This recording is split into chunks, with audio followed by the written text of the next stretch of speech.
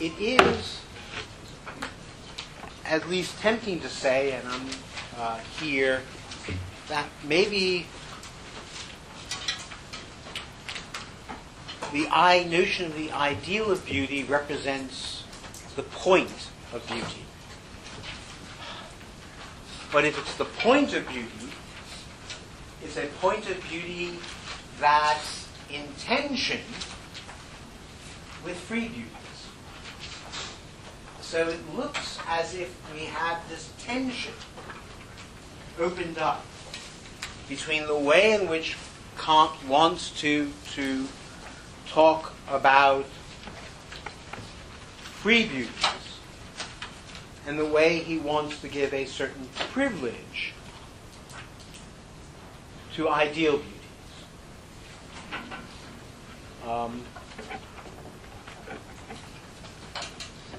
And I'm not clear that he ever explicitly overcomes that duality in his account.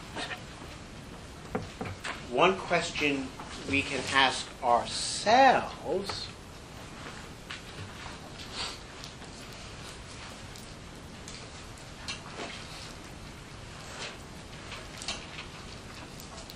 is art beauty, which we'll be talking about in a couple of weeks, is art beauty on the side of ideal beauty or on the side of free beauty?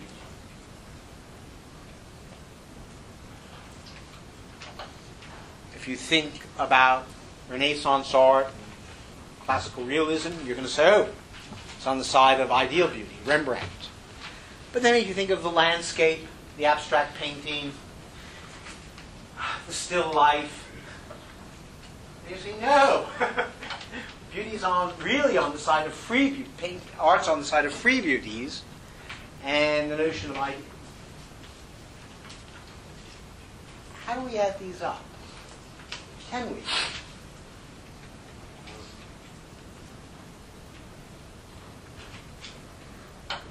How do they overlap? Yeah? So I'm a bit confused. Is ideal beauty a form of adherent beauty? Yeah. It's the form of adherent beauty. Okay. That adherent beauty about which you can't get around, right?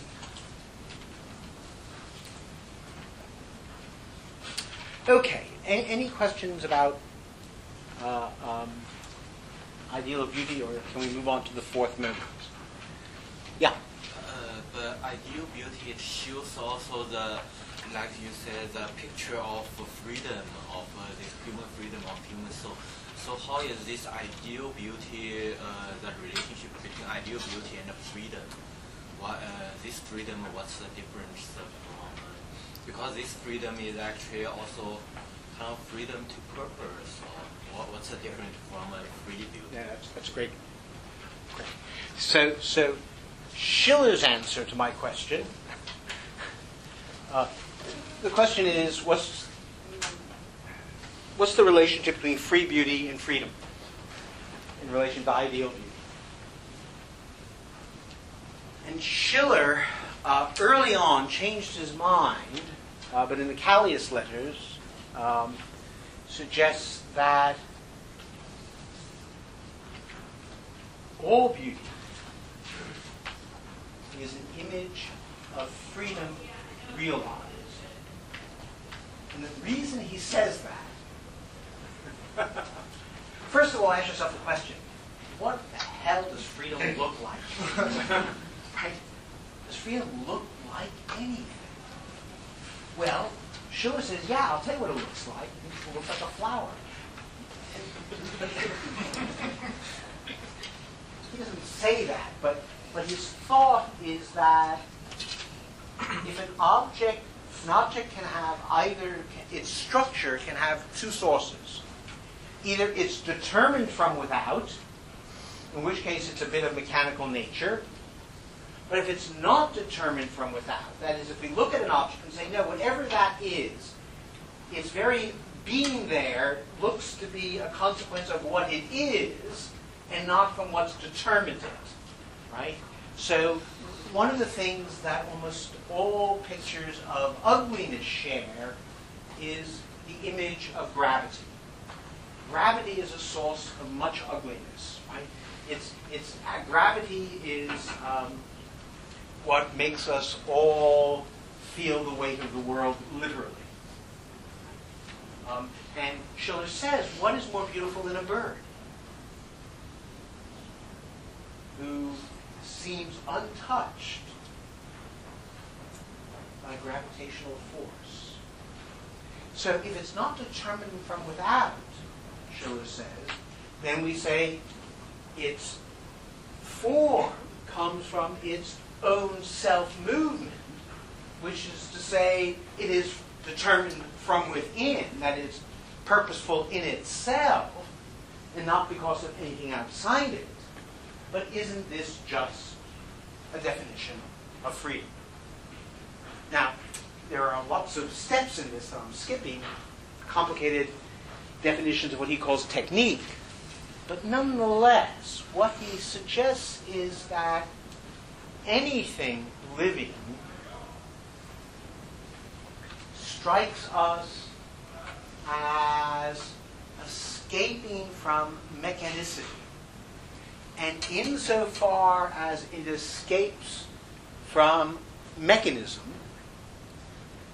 for which another word is simply death, because mechanism is external necessity, and all necessity is just the necessity of the dead, then insofar as an object escapes that, then it's an image of freedom. That's Schiller's direct reading of the third critique. Just leave it at that. Whether that works or not, I'm unconvinced. So is he. He changed his mind. But it's nonetheless suggestive of all right. Why does Schiller go that way? Because he's trying to ask the question that Gaucher didn't ask when he said wild form, excess of form, more form. What makes form more? What makes form appear excessive? And Schiller's intuition, as most philosophical intuitions are, is a negative one, namely not determined. That something appears to have form in the excessive sense when it has more in it to be itself than is required for it to be merely brought under a common. That's the fault.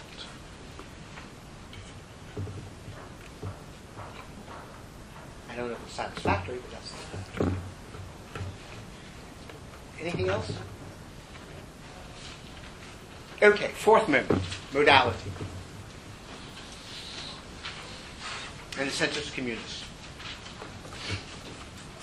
Unifying the first three moments, the notion of modality is supposed to unify the first three moments in a common basis. So Kant says in the middle of page 240 that for the present our task, he says, is only to analyze the power of taste into its elements and to unite these ultimately in the idea of common sense. So somehow the idea of common sense is to unite the first three moments. The idea of common sense that Kant introduces then is to do some work of collecting up. And the debate about all of this, especially about paragraph 21, is going to be whether in giving us an idea of common sense and of necessity, Kant is offering a deduction of the possibility of taste or just a further elaboration of what a pure judgment of taste is. That is, the question about paragraph 21 is, does paragraph 21 do the work of offering a justification of the possibility of judgments of taste, or is it just another further moment in the explication of what it is that a judgment of taste is that will then get its deduction in paragraphs 31 to 39? So, the issue around paragraph 21.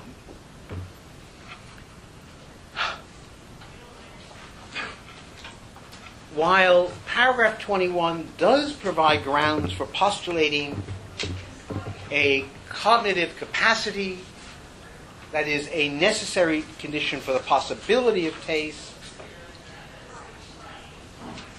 at least Allison argues that cognitive capacity that is a necessary condition for the possibility of taste is weaker than a deduction. So something is established in paragraph 21, but something that falls short of a full-scale deduction. And it should be said that nearly now, although this has changed over the past 15 years, but over the past 15 years there's now a kind of agreement that paragraph 21 is not sufficient on its own to provide a judgment of taste. 20 years ago, if we were looking at this debate, everyone else, they used to argue that everything after paragraph 21 was redundant. The redundancy theory has now gone out of fashion, and what we have is a weak reading of paragraph 21 and a hopeful reading of paragraphs 31 to 39. Okay, paragraph 18 introduces the idea of necessity.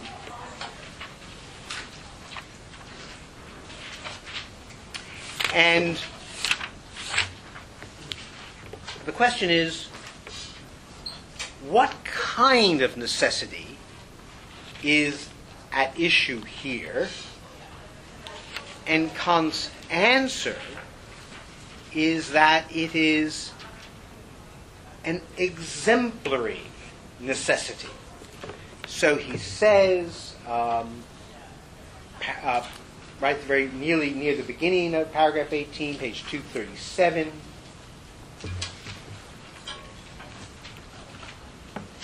Rather, as a necessity that is thought in an aesthetic judgment, it can be called exemplary. That is a necessity of the assent of everyone to a judgment that is regarded as an example of a universal rule that we are unable to state.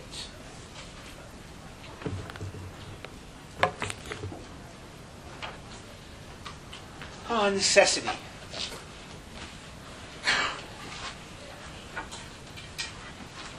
If you want to lose many sleepless nights, try to think about what necessity means.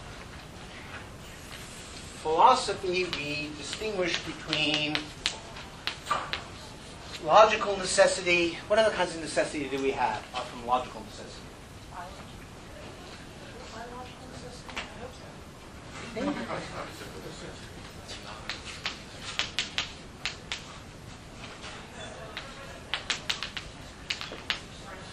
What else? Causal necessity. Yeah.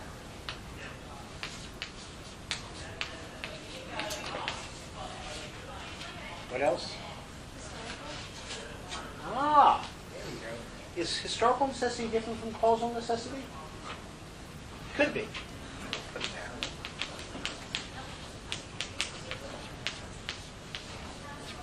Ethical or obligatory? Good. Ethical.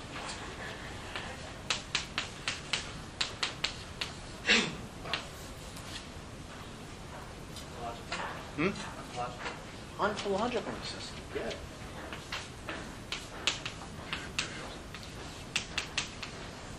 How are any of these different than logical necessity? Different from, right, they're all still, if you want to give an account of any of these, it's still going to be I'll say in a second. And the missing one here, Kant's own favorite.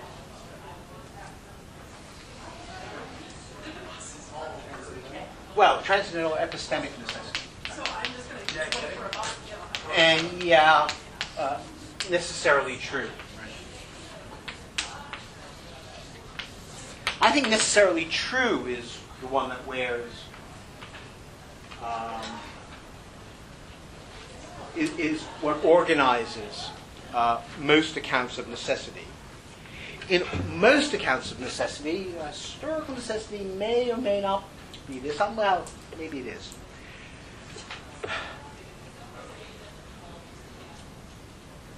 But usually necessity, as Kant says, goes together with universality. Hence, a necessity in which a concept precedes the object. Now, part of the way in which rationalism of the tradition is that it has located the notion of necessity above all in the notion of timelessness. So that necessarily true means something that is always true and can never be false. So the question then is, what must be the case for something to be necessarily true? And I take it that something is necessarily true if and only if the conditions for its holding are always in place, or the conditions for it changing are never in place. Now, it will turn out that each of these, so the reason why I don't like logical necessity as hopeful is modal logic has gotten us in the way, right? And the semantics of modal logic is something that's necessarily true. What? Anyone know? True in all possible worlds. What is a possible world? It is just such crap. I mean, that Saul Kripke made a living out of this. Just staggers me. So I consider S5 to be a load of semantic nonsense. And that was, by the way, Kant's critique of Leibniz, right? Because Kant said, Kant's critique of Leibniz is that logical necessity, true in all possible worlds, is dependent on the notion of what you can conceive of, right? And that, of course, you can conceive, what you conceive of is just a play of the imagination. So Kant said that by detaching necessity from anything as simple as, like, how could we know that, right? You get philosophical free-for-all. And I take it if you want to see philosophical free-for-all, then you just look at all the philosophy that comes out of tracking this.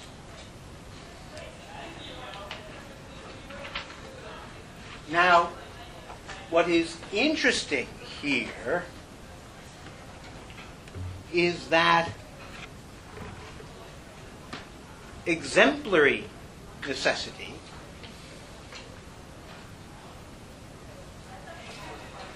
connects necessity and contingency.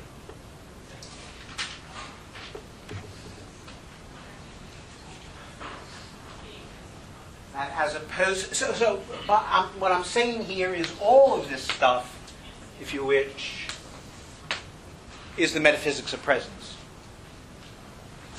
All of the traditional notions based on the notion of necessary truth, which is, I think, again, the one that people want to hold on to, because logical truths are just going to be your paradigm of necessary truths, but if you are a Kantian, you're going to say, no, this is just too weak. It's the necessary conditions for the possibility of knowledge, right? And then if you're even, and then you're going to do the same thing with causal necessity, causal laws, I would argue. It's the laws that give the necessity. There's nothing in the one thing causing another that's necessary. It's just that causal laws are necessarily true. Because as literally the laws of causality, they are, the conditions for them changing are never going to be in place, and the conditions for them, so on. So part of the fascination of reflective judgment is going to be the way in which we want to make claims about necessity, but somehow claims that take their point of departure from an individual case, which is therefore from a singularity.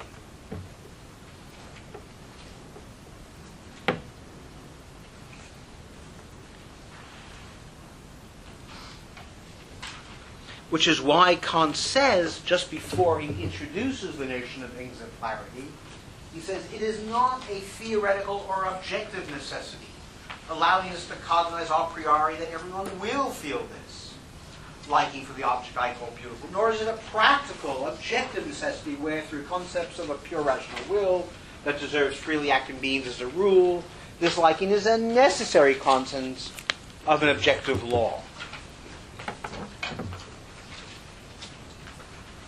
There's a necessity here. It's a necessity that somehow is bound up with contingency. I am claiming to have judged an object as it ought to be judged, and this is the basis of my demand for the agreement of others.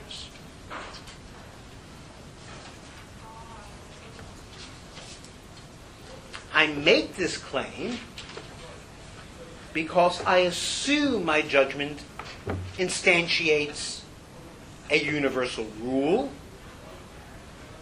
However, since the judgment is aesthetic and not cognitive, based on feeling rather than concept, this rule cannot be stated. If there were an actual rule, it would be a cognitive and not a logical necessity, not a cognitive, not an aesthetic one.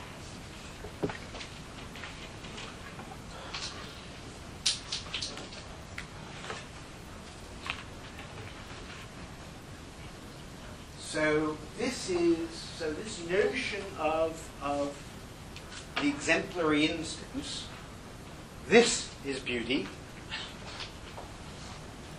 This is what something is to be a yard. That's what's at stake. Exemplary necessity, Kant says in paragraph 19, is not only subjective but conditional upon the correctness of one's assumption under the unstatable rule. And in paragraph 20 he says this mysterious unstatable rule, which serves as the ground of the demand for universal agreement, is identified as common sense. The idea of common sense. So the principle that's supporting this fabric of claims, the principle under which the subsumption occurs, is not a principle in the ordinary sense, but the notion of a common sense. Common sense. And we're going to have to figure out what this means. And I'm going to suggest it means two different things. Common sense is going to be the ground of the possibility of aesthetic judgments. Common sense is at least this: it is the shared capacity to feel what may be universally shareable. Okay. That takes us to paragraph 21 in your handout.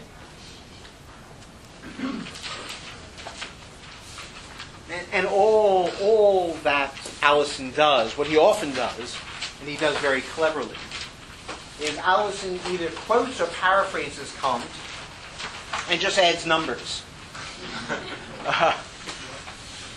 But it shows how powerful numbers are that he turns these things into arguments. That is, he has a really great feel for how these things break up.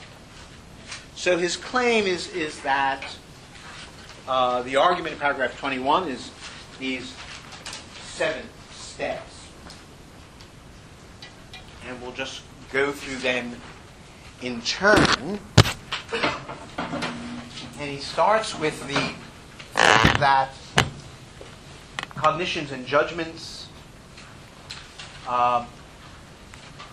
must be universally communicable. They must be universally communicable because this is a necessary agreement, necessary for us to have those judgments agreeing with the object. So what's being stated here is, at least weakly, the reversibility between objectivity, judgment and object, and intersubjectivity. Right? What is objectively the case, if it's truly objectively the case, true independent of everyone, must be stateable in a way that is shareable by everyone. And what is shareable by everyone, that is intersubjectively true, that is what we can all share, is therefore ergo what we can claim to be objective of the object. So we're getting a kind of reciprocity argument between intersubjectivity and objectivity with a lack of clarity at this point of any primacy in either direction. The justification for this claim, which is not a deep one, but sufficient to the moment, is deny it, and you end up in skepticism. That is, go either way. That is, if you have universal shareability but no objectivity, then you've just got a version of subjective idealism. If you have objectivity but no shareability, then you've got solipsism. Right? So since both of those are skeptical structures, then he assumes there must be some reciprocity between those two movements. Okay. Step 1. Step 2. So we haven't, let me be clear, why I say it's a weak thesis is it doesn't disprove skepticism. It simply says the denial of the thesis entails skepticism. Okay? It's simply an anti-skeptical premise, not an argument against skepticism.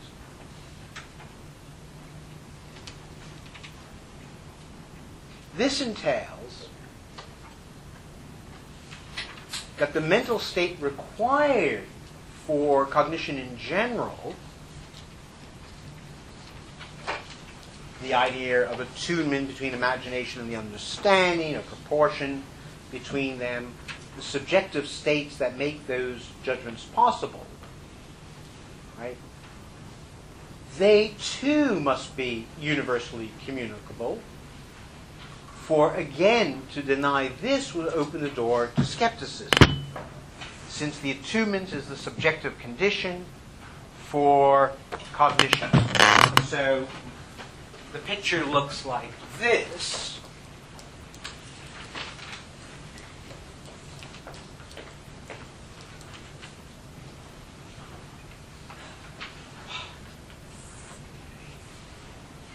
Famous person, I, and the object, the Bernstein tree. So we have the judgment and we'll call it the shareability of that judgment.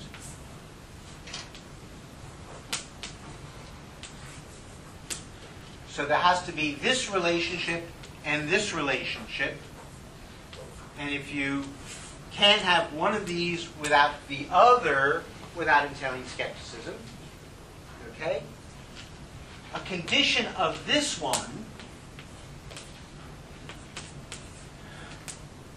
the subjective condition for an objective judgment, is the harmony between the imagination and the understanding. And since this is necessary to, step one is necessary, then this too must be communicable, because this is just the subjective condition for these two. Okay? Don't panic now. This is the easy bit. Are you saying this about point 2? Yeah. And you're already talking about a harmony between imagination and understanding? Yeah, that's the attunement of the cognitive faculties. So that's, we're going to, he's going to. But Allison's going to question that. Yeah. Yeah. Sorry. 3, this attunement actually occurs whenever there is, step 3, this attunement actually occurs whenever there is, so if you want to, you can just simply black box this, okay? This is simply the subjective conditions. Whatever they are, they must be communicable because.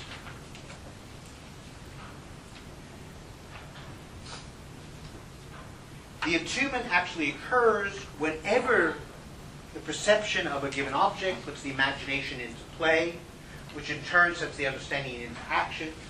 But this attunement varies in proportion to differences in the occasioning objects. So this activity of the imagination, the understanding, occurs whenever this occurs, and further, this has variations, right? That there's no one thing it is. It varies in relationship to differences in the object. So if this had a flower on it, right, it would be a different one. Just one flower. Nevertheless, Allison suggests, and it's unclear whether this is in Kant, nevertheless, there must be one optimal attunement, that is one in which the inner relation is most conducive to the mutual quickening of the cognitive faculties with a view to cognition in general, and this attunement must be determined, recognized only by feeling, since the alternative concept is ruled out. Okay, so, and this is really the puzzling sentence, number 4. Number 4 states that attunement can happen for even an individual object in a variety of ways, but there should be an optimal attunement. That is one in which the inner relation is between imagination and the understanding,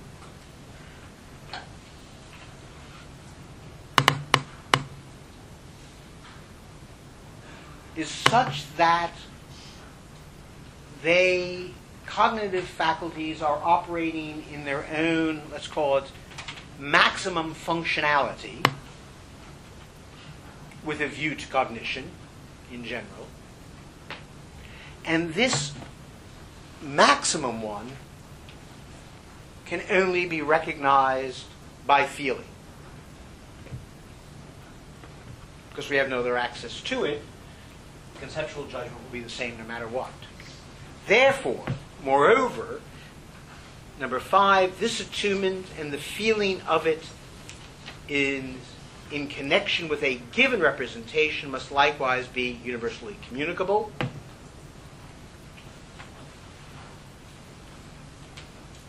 So,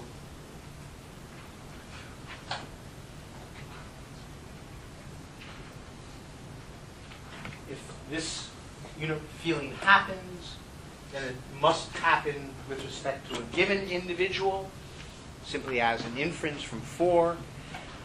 But the universal communicability of this feeling presupposes a common sense. That is, in order for the sharing to go on, we must assume that the way in which imagination and understanding work in relationship to one another is shared by all the participants. Otherwise, you're going to, again, lose the universal communicability, which you've already agreed to is a necessary condition for cognition in general. Consequently, we do have a basis for assuming a common sense without relying on psychological observation as a necessary condition of the universal communicability of our cognition, which must itself be presupposed if skepticism is to be avoided. There are 2 conflicting ways of reading this. Let us call it the strictly cognitive or epistemic reading and the aesthetic reading. In the first case, what is offered is a strictly cognitive conception of common sense that is not particularly geared to the aesthetic, but rather it provides the grounds of what will be a necessary condition for the possibility of taste by alleviating the worry about what appears a strange condition. So what I mean by that is that on the strictly cognitive reading, what is being suggested is if we share judgments, then we must share the capacities for judgment.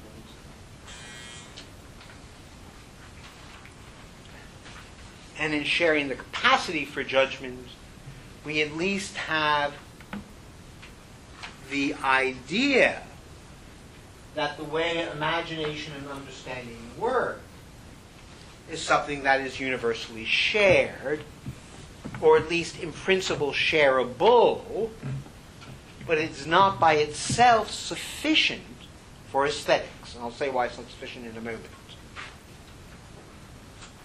On the aesthetic reading, which would be an as-if deduction of taste, one moves from the general cognitive story to an aesthetic story via the moment of optimal attunement. What does it mean to talk about an optimal attunement that is most conducive to cognition in general?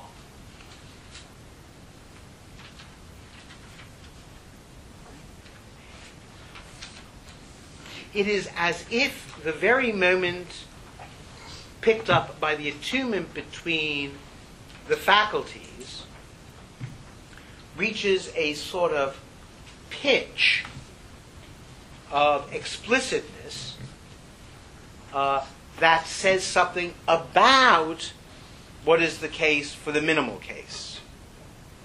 But nothing. I mean, the point here is, let me get this clear. The cognitive does not entail the aesthetic. And this is going to be the problem with the deduction of taste over and over again. The reason that the cognitive does not entail the aesthetic is because the minimum necessary conditions for judgment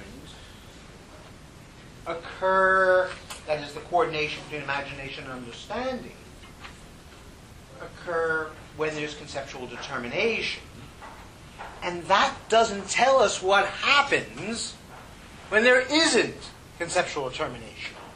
So problem one is what we don't know is why the relationship between imagination and understanding that's necessary for cognition should be related to what happens when we're not cognizing. So the question is, what's the relationship between the cognitive story and the aesthetic story? And the way this gets played out very often is by use of inflated words. So Gaucher, I say this as a friend, Gaucher says on page 82 of his book that the universality of aesthetic judgment rests on mere form, the form of the objects, the form of what is, and here's the great phrase, eminently cognizable. What makes something eminently cognizable as opposed to just cognizable? But the difference between eminently cognizable and cognizable is supposed to get the relationship between the cognitive and the aesthetic. And as far as I can see, in the Gaucher story, it just gets played out by the word eminently. In Allison, it gets played out in that language of optimal attunement that is most conducive to the mutual quickening of the cognitive faculties.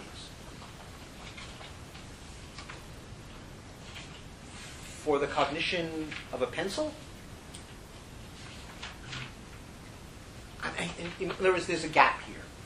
And the issue of the deduction is precisely how we relate the patent fact that we require a harmony between imagination and understanding for cognition. When there is no free play, when there is exactly determined relation between imagination and understanding, and what happens in the case of free play, and how one story bears on the other story. Okay? That's going to be the issue. There was a question coming up. No, I was just going to say that the mutual quickening, that language is, he's just quoting from Kant there. Right, So the only problem is his introduction of the term optimal. The word optimal does not occur, but the rest of that does. So you do have to make sense of that. I mean, right. You don't have to make sense of it the way he tries to. No. And we're going to. No. I'm not. Don't misunderstand me. I'm not opposed to optimal quickening or mutuality. What I'm worried about is how that language relates to the requirements for cognition. That's all. So, the argument for the entailment obviously fails in this question begging because cognitive judgments are interested and judgments of taste are disinterested. Cognitive judgments are ones in which the understanding determines the imagination, while in judgments of taste, the imagination exercises a free play of the cognitive faculties, and the attunement occurs as a consequence of free play. And this is underlined by the question of whether taste is original we have it, or only regulative, which is the question he asks in paragraph 22. Right? Page 240. And nearly everything I want to say is going to go on. That we do actually presuppose this indeterminate descent of the common sense is proved by the fact that we presume to make judgments of taste. But is there in fact such a common sense as a constitutive principle of the possibility of experience, or is there a still higher principle of reason that makes it only a regulative principle for us in order to bring forth in us, for higher purposes, a common sense in the first place? Well, common sense was supposed to be the ground, but he's now suggesting that this thing that was a ground, we may not have it. And then the question is, if we don't have it, why should we believe we can share our judgments? And why would we demand it of other people? So he seems to have got himself... Now, these are all good reasons, by the way,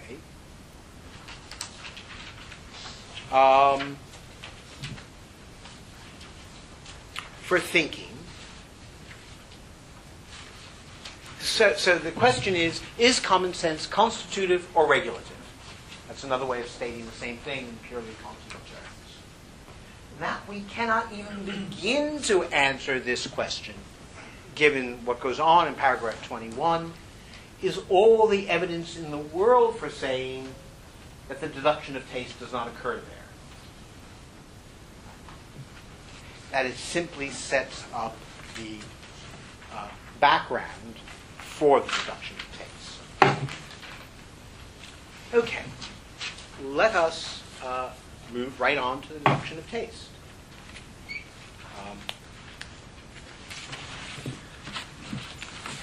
And what I want to say about the deduction of taste is that the entire problem that we have just looked at, let's call it the relationship between the minimum notion of required shareability or the normative maximum, riddles the deduction itself. And it's not idle that it does so, since on one reading, the question of the deduction of taste is purely epistemological, and on the other, it's emphatically normative. So the issue is, how does the epistemic and the normative go together in the question of taste?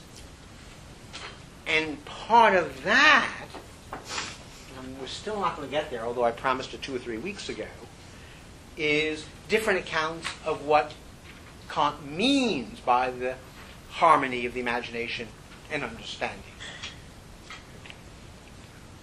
I'm planning not going to say everything today, so let me simply lay out the setup for the deduction of taste, and then we'll, I guess, save the deduction and the analyses for next week. Although that will go more quickly than you might imagine, since the deduction is one of the most disappointing passages in all of Kant. Right? It's only 2 sentences, and they're not wholly persuasive. Which means that for next week, you should start reading the Sublime. And that will take us on a totally different path. Okay, deduction of taste occurs in paragraphs 31 to 39. For whatever reasons, he puts the Sublime in the middle of all that, one of those bizarre Kantian gestures. Against the background of the analytic of taste, the deduction hardly says anything new. Kant calls it, in fact, easy, since it does not justify the objective reality of the concept. Beauty is not a property of things and is not cognitive. all it asserts, he says, on 290, the very end of the story,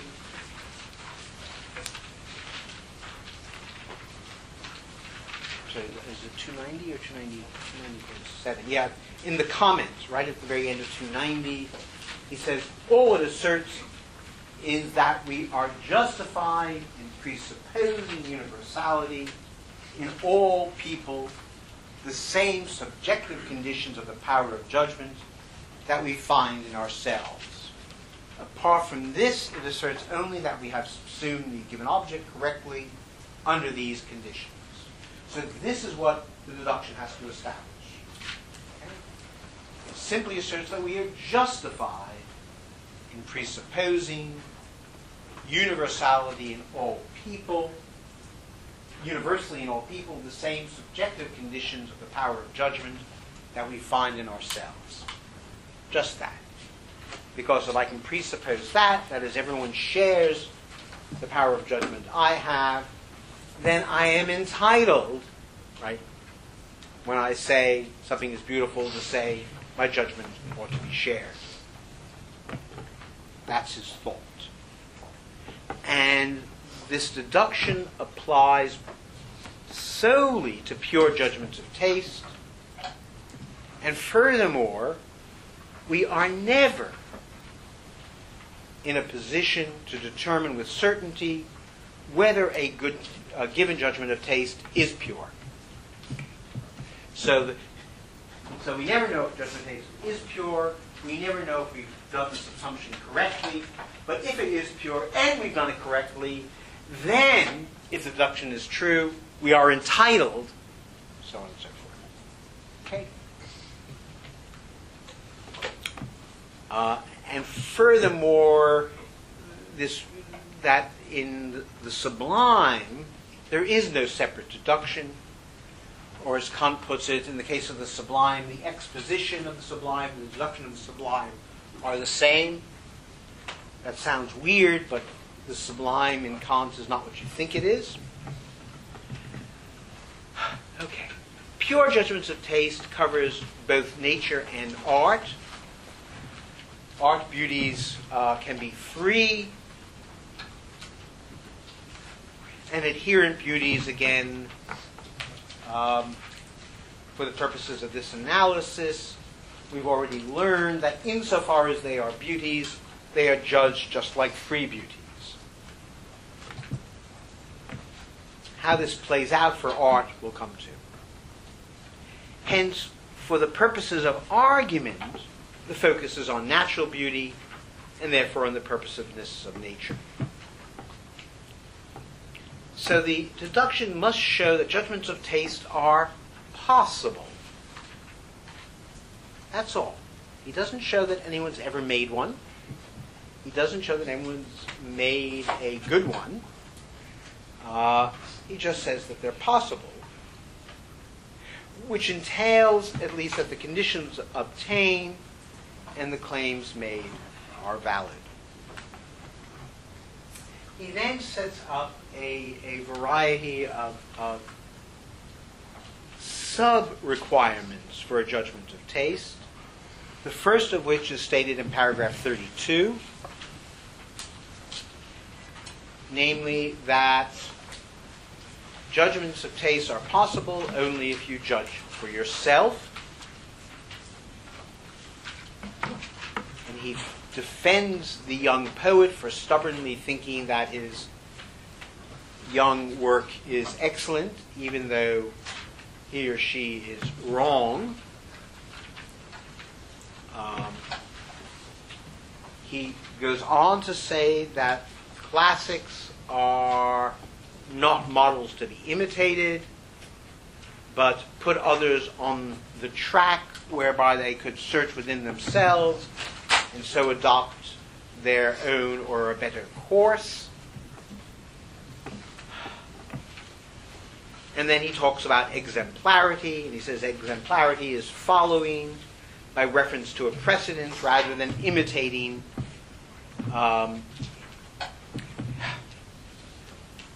why is he talking? What's all this about? Classics, exemplarity. It's the same as the question of freedom. How do you teach someone to be free? Because after all, to teach someone to do art is a way of teaching freedom. Indeed, arguably, the teaching of art is one of the exemplary practices in which human beings learn freedom. Well, learning freedom turns out to be, why freedom? Because I take it we all think that artworks are unique, they are created, that what makes an artwork is not merely that it's the exact imitation, although imitation is a way of learning technique, but to make art is to learn to make something new. So freedom is the capacity to act anew, and art is that human practice in which human beings routinely produce new, unique items. So when he's talking about the role of autonomy here, he's suggesting that in the world of art, both in making and judging, you must judge for yourself only because in art it is freedom that is at stake. And therefore for Kant, the worst sin is imitation. Right? Imitation for Kant is what parrots do, not human beings. Being able to mimic is not being able to do.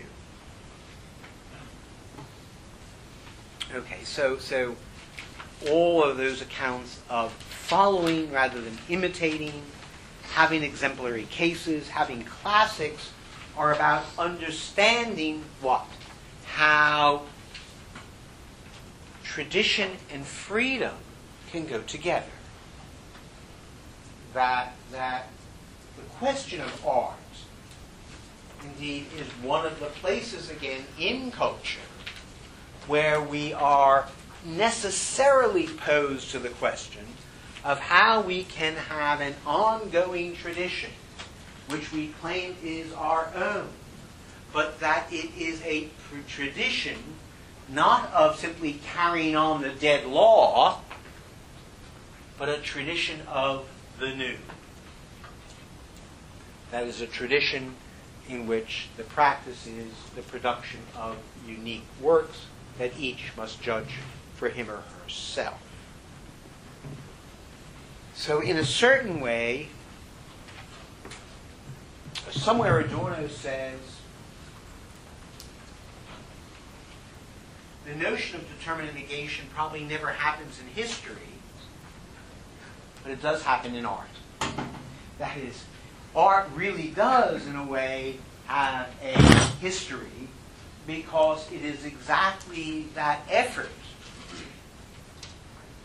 of producing new works as a consequence of a previous tradition, in relationship to it by the way in which you depart from it. And you set your relationship to it by, and just by, the ways in which you determinately negate it and go beyond it. So art is, and we'll come to this, the practice of freedom.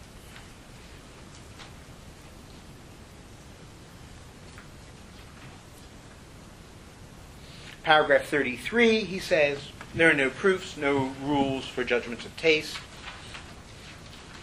And then finally we reach paragraph 35, in which a subjective principle of taste is set forth.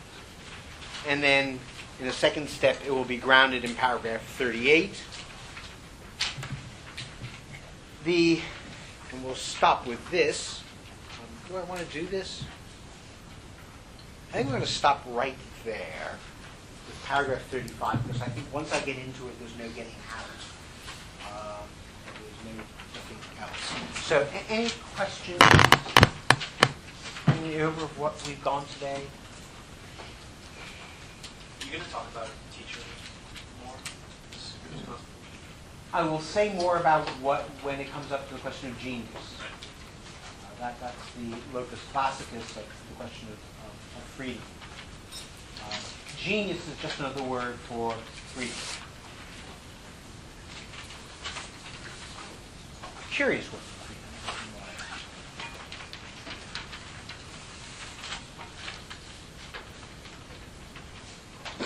Yeah. When you say that teaching art is sort of like teaching freedom, do you also mean teaching the appreciation of art is like teaching freedom?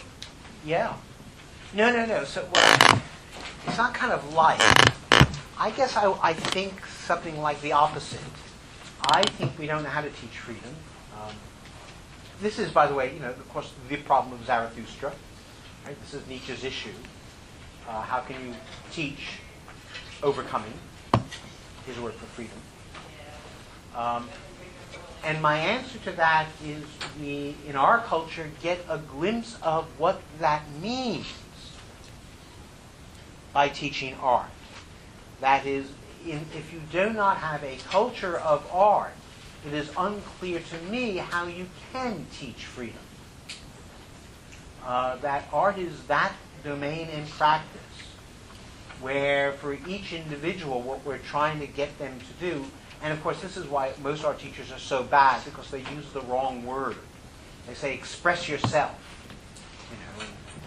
Of all things, who would want, if you're 7 years old, how much of a self do you have to express?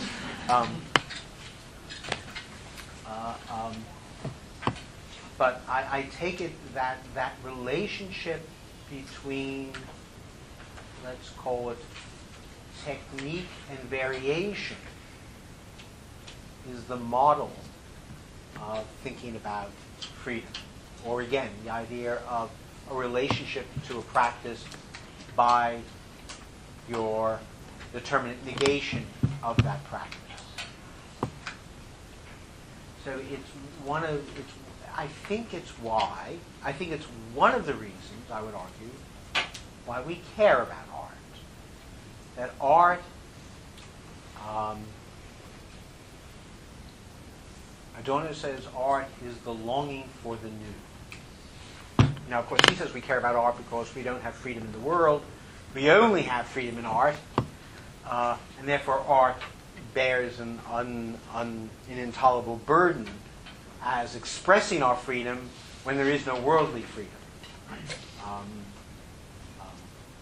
So art gives us an idea of what truly free action looks like. Something like that. And again, Nietzsche just buys that line, hook, line, and sinker, right? There is nothing, that's why he turns it into self-making, right? He just says, oh yeah, it is art, and therefore we're just going to be artists, and what's our real artwork? Me! I'm the artwork, and I'm going to keep making it myself. Right? Bad idea. But, well, adolescent anyway. So. But, same thought. Yeah? It seems to me that Hegel, I just want to may ask how Hegel sees Kant. Because what Kant says about this free play and also this non-conceptual, but in Hegel then it's always reflective and it's always kind of rather more, although it's not so conceptual like philosophy, but it's anyway about this about spirit, it's knowledge, spirit. So I'm just going to give a hint, but the hint has to be this. The great debate between Hegel and Kant on aesthetics is that for Hegel there is no significant natural beauty. He just thinks that is provincialism, right? All aesthetics is the philosophy of art and not nature. Right?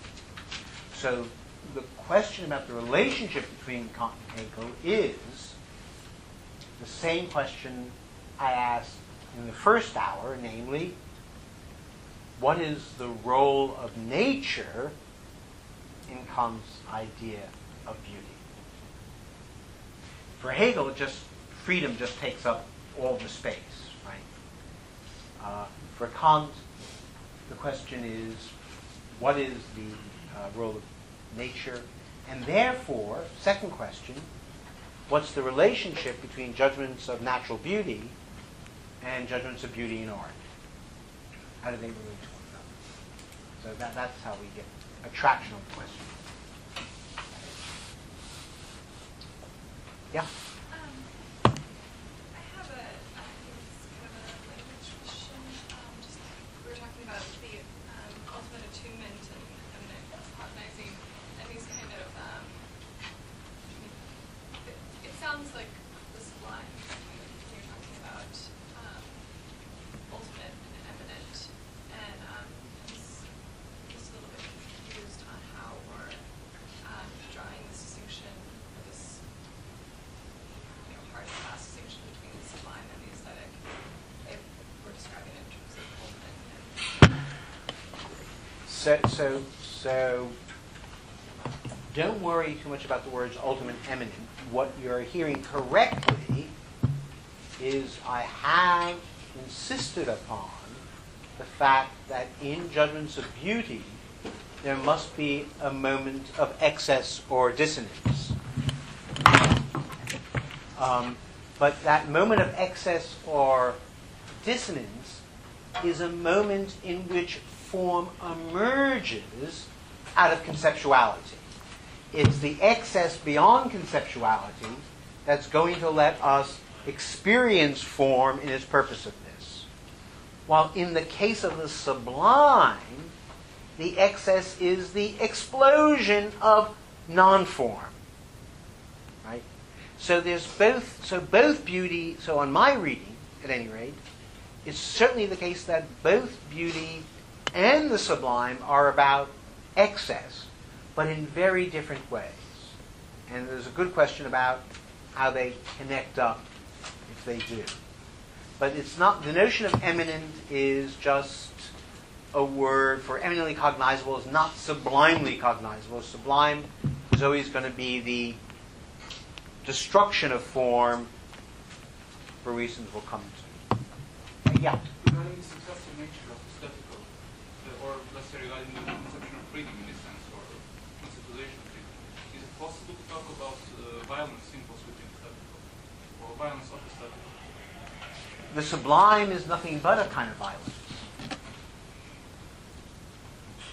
I mean, it's violent act, it's embodiment. It's quite tense. Beauty is not supposed to be violent, because if violence is violation, then violation has to have the destruction of form as one of its moments. So that notion of violence seems to me only useful. I don't like the misuse of the word. It's overused. So my line is the word violence is usable just in case there is a violation of something that ought not to be violated. Otherwise, it's just using a jumped-up word for metaphorical excitement. The sublime is an experience of formal violence, because it's the violation of the boundaries of the imagination and of, therefore, the integrity of the body. So the sublime will have real violence. Well, of a kind. Okay, they're going to throw us out. So before they do, we'll leave. Be dignified, not let gravity take its course.